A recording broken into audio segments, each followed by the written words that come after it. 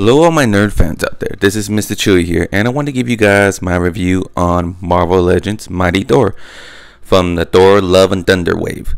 And this Mighty Thor was really good. It was a beautiful figure, and nice, the joint moved great. It was like a perfect figure actually. It kind of resembles the comic book in a way. Just the only thing, I guess, is spoiler for the movies, that we saw the non-head version of Jane Foster in this movie. Like she could take off the helmet.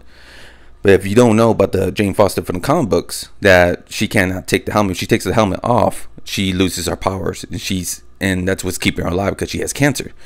And I don't believe this version of Jane Foster in the movies has cancer. So that's why we never got the second head for when the old Marvel Legends Thor, Jane Foster never got like a plain head on it.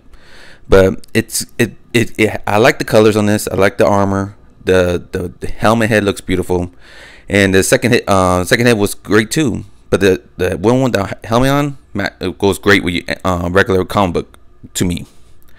Like, it's a great figure, great looking figure. The only thing that sucks, we didn't get no accessories with it.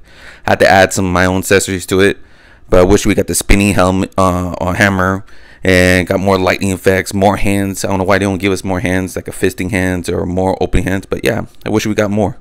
And I hope we do get a Valkyrie Jane Foster from the comic books as well, because she is the Valkyrie as well. After she lost the powers of Thor, I hope she gets the Valkyrie ability as well. We get Marvel Legends Valkyrie, that'll be awesome, because Lady Thor, that's her comic book is.